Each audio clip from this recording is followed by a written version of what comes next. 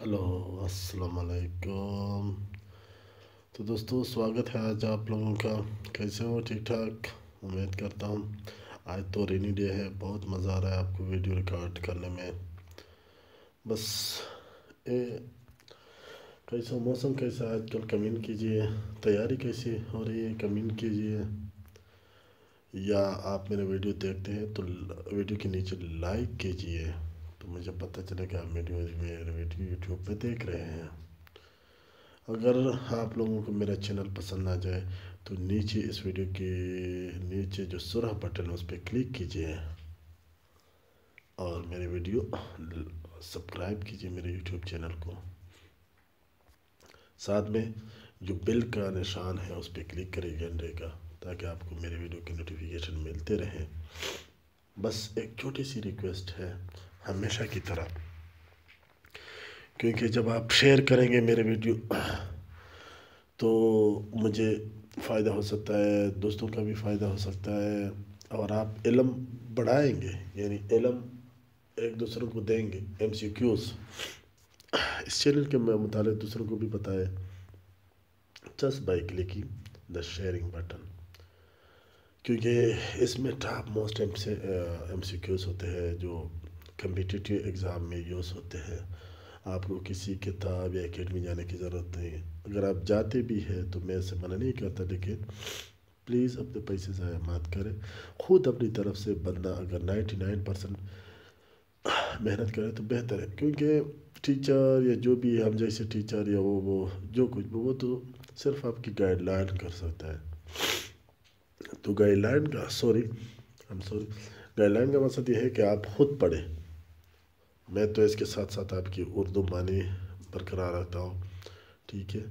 थोड़ी बहुत प्रोनाउंसिएशन मुझे प्रॉब्लम हो जाती है, लेकिन वो ये है कि साइंस है तो इस वजह से हम ज़्यादातर IT के एक्सपर्ट हैं। इससे मैं माजरत हाँ हूँ, लेकिन मैंने जनरल साइंस किसी की भी MCQs नहीं छोड़ने हैं। इसको भी अपने यूट्यूब का हिस्सा मैंने बनाना है, ताकि कम से कम आपको ज़्यादा से ज़्यादा मोबाइल से स्मार्ट वे से पढ़े, आसानी से पढ़े। बस ये तरीका है जो डेवलप कंट्री में यूज़ होता है। अक्सर जो डेवलप कंट्री है वो अक्सर स्मार्टफोन इस चीज़ों से पढ़ते हैं, अंग्रेज़ी भी सीख लेते हैं। मैं कसम खाता हूँ कि मैंने जो अंग्रेज़ी भी सीखे है या ऑनलाइन काम सीखे, घर बैठे काम सीखे, ये सारा इंटरनेट से सीखा है। अंग्रेज़ी पहले मुझे अंग्रेज़ी अच्छी नहीं थी तो मैं इसको इंटरनेट से सीखता रहा, फिर अंग्रेज़ी अच्छी थी, फिर ऑनलाइन काम देखता रहा। तो चलो स्टार्ट कर लेते, पहले MCQs देखते हैं। ओके इन जनरल आमतौर पर वाइंड की मानी हवा, स्पीड रफ्तार of 105137 कास्ट माइनर और नो डैमेज। माइनर मानी है कमतर, यानी सबसे कमतर। नो डैमेज तबाही, डैमेज की मानी तबाही। In general wind speed of 105137 cause minor और नो डैमेज। आमतौर पर 105 137 की जो हवा की स्पीड होती है वो बहुत कम या बिल्कुल ही तबाही नहीं का बायस नहीं बनती। Acid rain is mainly cause by emission of sulfur dioxide and nitrogen oxide in the atmosphere. Acid rain, तेज़ाब का जो रेन है मेनली आमतौर पर काज्ड बायस बनती है by emission अखराज of sulphur dioxide के अखराज से and nitrogen oxide in the atmosphere के मानी फ़िज़ा में नाइट्रोजन ऑक्साइड या सल्फ़र ऑक्साइड के अखराज से बायस बनती है। Acid rain is mainly cause by emission of sulphur dioxide nitrogen oxide in the atmosphere. Acid तेज़ाब का जो रेन है, एसिड रेन है, आमतौर पर फ़िज़ा में नाइट्रोजन ऑक्साइड या सल्फ़र ऑक्साइड के अखराज के बायस बनती है। About 50% of the earth crust, ये अर्थ ज़मीन का ऊपर जो है सब परत, इसको अर्थ क्रस्ट कहते हैं, यानी ज़मीन का क्रस्ट के मानी परत और ज़मीन का ऊपर हिस्सा, इंक्लूडिंग मुश्तमिल, इंक्लूडिंग मानी मुश्तमिल the water on the earth, पानी जो ज़मीन पर मुश्तमिल होता है। अर्थ के मानी है ज़मीन, and atmosphere Fiza is oxygen. अच्छा, about 50% of the earth crust, 50% जो ज़मीन का ऊपर हिस्सा है, इंक्लूडिंग जिसमें मुश्तमिल है वाटर्स ऑन द अर्थ, ज़मीन पर पानी और फ़िज़ा, वो क्या है? ऑक्सीजन है। ऑक्सीजन 50% मुश्तमिल है कि इन चीज़ों में, यानी earth crust, water on the earth, atmosphere. The fourth state of matter is plasma. मादा का फोर्थवा हिस्सा क्या है? प्लाज्मा है। मैटर के मानी है मादा। The fourth state of matter is plasma. The device use to convert alternate current into direct current is called rectifier. Rectifier क्या है? द डिवाइस आला यूज इस्तेमाल होता है, कन्वर्ट तब्दील करना, alternate current into direct current, alternate current को direct current में, is called rectifier. The device use to convert alternate current into direct current is called rectifier. जो आला अल्टरनेट करंट को डायरेक्ट करंट में तब्दील के लिए इस्तेमाल होता है उसको क्या कहते हैं? Rectifier. In night, when photosynthesis stop, plants give off carbon dioxide. In night, रात में, when photosynthesis, when की मानी है जब, photosynthesis या तलीफ stop रुक जाता है, plants पौधे गिव ऑफ छोड़ देते हैं कार्बन डाइऑक्साइड, पेड़ कार्बन डाइऑक्साइड छोड़ देते हैं। इन नाइट, रात में, व्हेन फोटोसिंथेसिस स्टॉप, जब ज़ैतलीफ रुक जाता है यानी स्टॉप हो जाता है, planets give of carbon dioxide, तो पेड़ पौधे क्या छोड़ते हैं? Carbon dioxide. रात को में पौधे कार्बन डाइऑक्साइड छोड़ते हैं जब ज़ैतलीफ नहीं होती, यानी बिल्कुल ख़त्म हो जाती है या स्टॉप हो जाती है। During photosynthesis plant give of oxygen. और ज़ैतलीफ के दौरान पौधे क्या कर देते हैं? ऑक्सीजन देते हैं।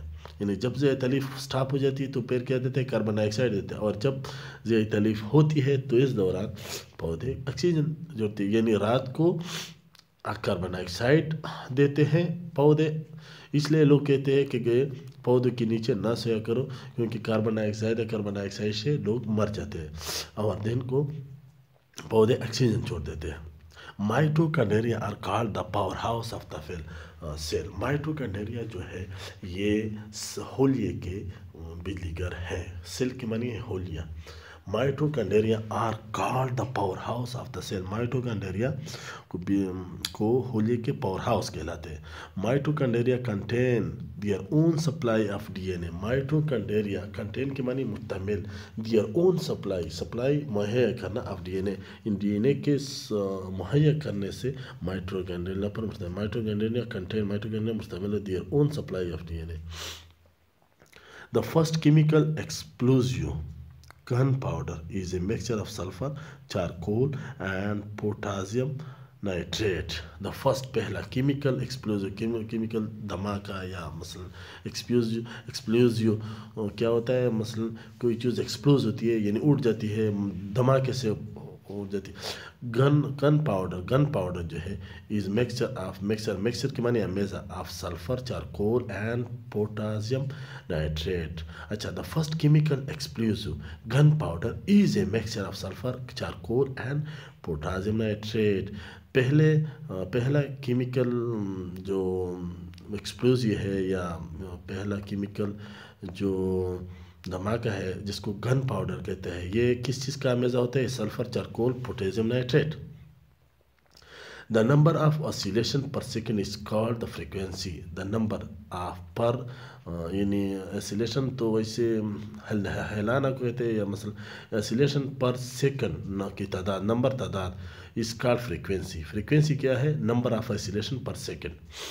Sound waves from a loudspeaker are caused by vibration. Sound waves from a loudspeaker are caused by vibration. Vibration तरतराहट को कहते हैं। साउंड आवाज़, वेव्स लहरें, फ्रॉम ए लाउडस्पीकर से, लाउडस्पीकर से जो आवाज़ की लहरें हैं ये तरतराहट का बायस बनती है। द गिटार है 6 स्ट्रिंग। गिटार के 6 स्ट्रिंग हैं। Guitar has 6 strings. The device used to measure movements of the heart is cardiograph. The device आला यूज इस्तेमाल measure पैमाइट करने movement हरकत of the heart, दिल की हरकत को मेजर करने इस्तेमाल होती है, उसको कहते हैं cardiograph. The device use to major movements of the heart is cardiograph. वो वाला जो दिल की तरतराहट को पैमाइश करने के लिए इस्तेमाल होते हैं कार्डियोग्राफ कहते हैं। The unit use to major pressure is pascal. The unit इकाई यूज इस्तेमाल मेजर पैमाइश के लिए, पर प्रेशर दबाव की पैमाइश के इस्तेमाल के लिए जो इकाई इस्तेमाल होती है उसको क्या कहते हैं? Pascal. Most important, the unit use to major pressure is pascal.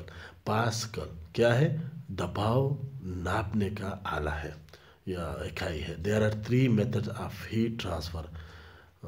Methods तरीके, हीट ट्रांसफ़र हरारत ट्रांसफ़र करने के 3 तरीके हैं। Thanks for watching. दोस्तों ये थी मोस्ट एक्सेप्टेड MCQs जो बार बार NTS में आ जाते हैं, हर कम्पिटिटिव एग्ज़ाम में आ जाते हैं, specially PST, CT, DM, PT, AT और दूसरे जो जितनी भी टेस्ट है उसमें आ जाते हैं। मैं ये नहीं कहता कि आप किताबें ना देखें, लेकिन इससे आपको बहुत ज़्यादा वीडियो से आपको, मेरे वीडियो नहीं दूसरे लोगों के वीडियो से आपको बहुत ज़्यादा फ़ायदा होगा, क्योंकि ये भी टीचर है, बेस्ट टीचर है। वीडियो का मकसद क्या होता है? वीडियो मसलन अगर आपको एक बार समझ नहीं आती है तो दूसरी बार देखे। ये वीडियो आप पास भी कर सकते हैं, पीछे से भी देखते हैं, आगे पीछे कर सकते हैं, बार बार देख सकते हैं। कोई सवाल पूछना तो नीचे कमेंट भी कर सकते हैं, व्हाट्सएप पर भी ऐड कर सकते हैं। बस मेरी छोटी सी रिक्वेस्ट है, वो रिक्वेस्ट मैं बार बार कर रहा हूँ, आप लोग माइंड में करें कि मेरे वीडियो शेयर करें, मेरे यूट्यूब चैनल को सब्सक्राइब करें और साथ में बेल का आइकन भी क्लिक करें, क्योंकि मेरे यूट्यूब पर तो आपको पता है कि मोनेटाइजेशन ऑफ होगी। मुझे 2,40,000 मिनट या 4,000 आवर वॉच टाइम रिक्वायर है। आप इसको ऑनलाइन देखें तो बेहतर होगा, बहुत बेहतर होगा। और दोस्तों के साथ, जितनी भी दोस्त है उसके साथ शेयर करें, उनको जिन दोस्तों की ज़रूरत है मेरे वीडियो की, MCQs की, उसको प्लीज़ टेक करें और उसको बता दें, यानी व्हाट्सअप करें। हर जगह आप इसको प्लीज़ शेयर कर सकते हैं। ओके, मेरी इजाज़त है। ओके, अल्लाह हाफिज़ and C you with another video very soon.